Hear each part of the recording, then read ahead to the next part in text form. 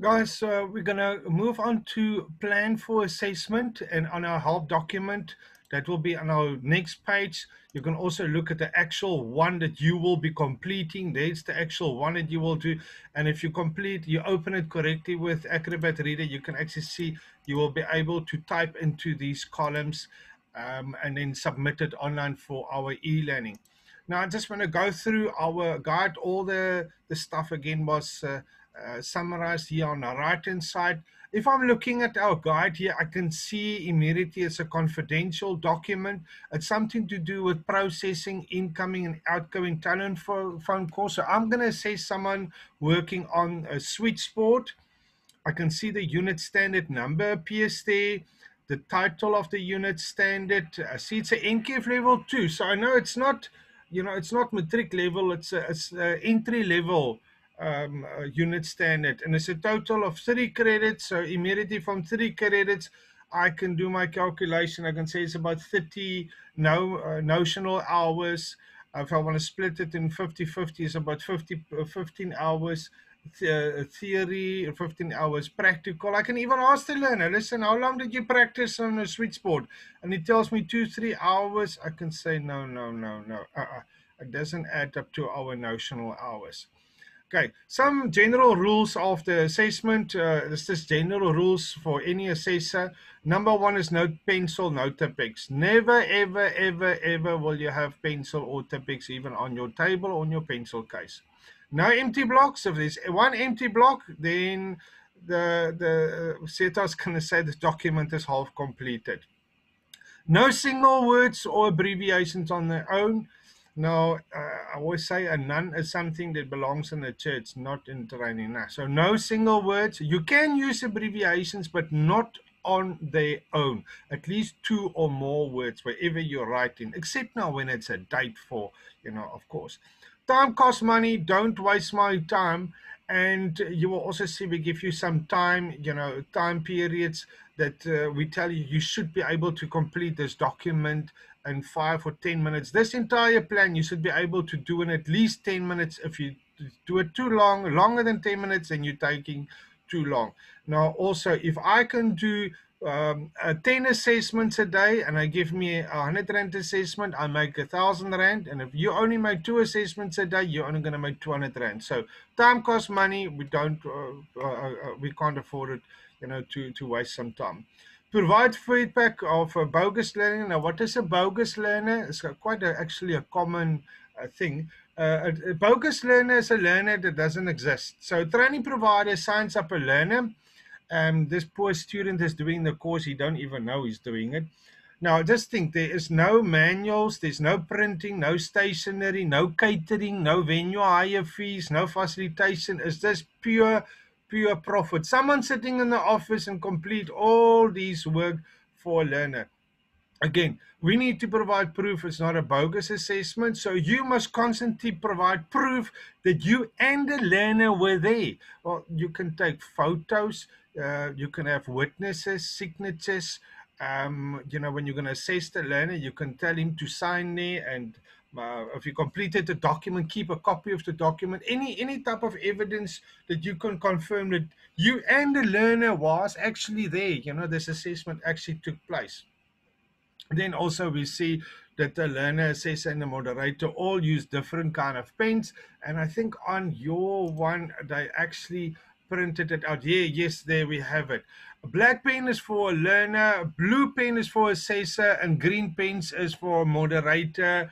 And that red pen is for the boo-boos that happens, when you have a learner to go and write in a blue pen, then the assessor is going to carry on with the red pen. And if you have another boo-boo, then I don't know. Then you'll have to go to get some of these purple pens. I see Waltons and stuff who's got these funny colored pens. Okay, so that is our color coding that we're going to use there.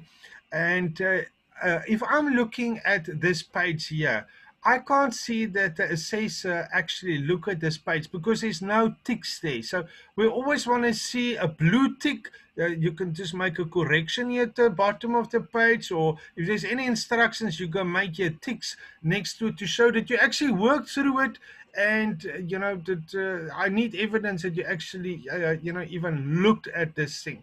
I'm going to go over to the second page of our plan. You will see typically assessment plan has got two columns. The first one is the date that I've completed it, and the other column is either type of resources. So there they tell it could even be someone's name. So in column number one, they want to say identify a learner and an opportunity to assess them in the workplace. So there you must go and get yourself a learner. You can put in today's date in there, and write the learner's name in there. And just remember, no single words. So the learner's name and surname, because we need at least 2 words in every single column. Number 2, do you have scope as an assessor to assess this unit standard? Now, what does scope means? Scope means well, first of all, you're a qualified assessor, but also the assessor approved you to assess someone in this unit standard. So the SETA is going to look at your CV and they're going to say, do you even have receptionist experience, at least 2 to 3 years reception experience? When they say they're happy, they're going to give you a letter, and that letter is only valid for 3 years. So you always need to update it. So they're just going to put in today's date and say, yes, I have a valid letter from the SETA, to allow me to assess a learner in this unit standard. Number 3, by when must the assessment be completed? Now, well, if Trainer can ask you to assess, say Trainer can say to you as the assessor, this must be done within 7 days. So I'm putting in there today's date, and as per training provider, must be completed within 7 days. Number 4, review of the training provider's assessment policy and procedure if not familiar. Okay, let me ask you 1 or 2 questions there. How many times can a learner be reassessed? I don't know. Normally it's about 3 times. Also, what is the procedure if the learner comes unprepared for assessments? This is all type of questions that we need to ask. So we need to look at the training provider's policy. Is the training provider going to pay you, the assessor, for every reassessment? What is the fees involved? So just look at the policy, make sure you're familiar there. In that case, I will also maybe some of that discuss it with the learner when I'm going to meet with the learner and say to him, listen, you can't fail more than 3 times. You need to make sure that you come prepared for assessments. Okay, number 5, do you have a valid agreement in place with the training provider? Obviously, if you contracted, if you're not permanent, then you definitely will need a contract with the training provider. Just make sure that contract is still valid again. Next page.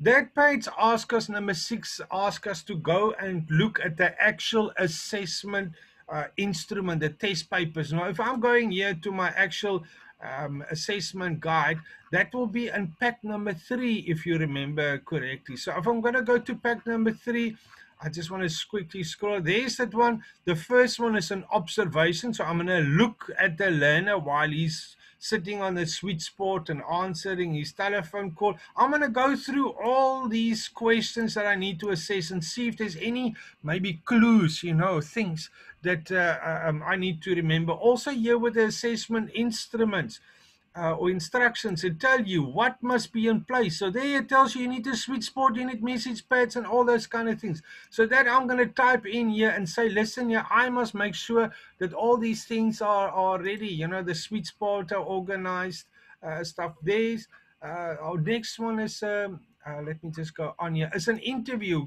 So I'm going to ask the learner some questions, and the learner will have to answer me back. And then the last one is a written test. So I'm going to look at all that stuff and see what I need to organize. Now, just remember, the learner was trained. He knows that he must have message pads there. So it's not my responsibility to make sure the message pads are ready. I'm just going to, when I have a pre-meeting with the learner, I'm going to tell him, listen here, you were trained. When I get there, you make sure all these things are ready, and,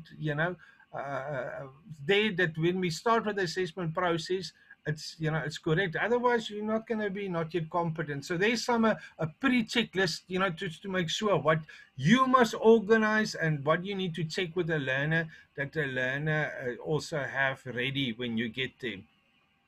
Number 7, and I think number, let me go, 8 and 9 will go together. And obviously, you need to now notify the learner to come to a pre-meeting. So sometimes you want to include the stakeholder, employer, or the training provider also. So we need to send him maybe an email. I need proof that he received it, and I need to notify to come on a certain date, at least 24 hours later. It could be longer, but a minimum of 24 hours. So I'm requesting the learner to come to a pre-meeting with me. And in that pre-meeting, I'm going to discuss some stuff with him before I'm even going to start with assessment. And then number 10 and 11 and 12, we're also going to ask, where is the pre-meeting, and is helping you with the planning. Now, just remember, we said evidence. We want evidence. So if you're going to type an email or write a learner a letter or send him an SMS, or you're going to tell him in person, I need his signature. So I'm going to need you to attach anything here to confirm that you actually notified the learner. So attach the email or the letter or any evidence, attach it as a separate file or a document to this assessment.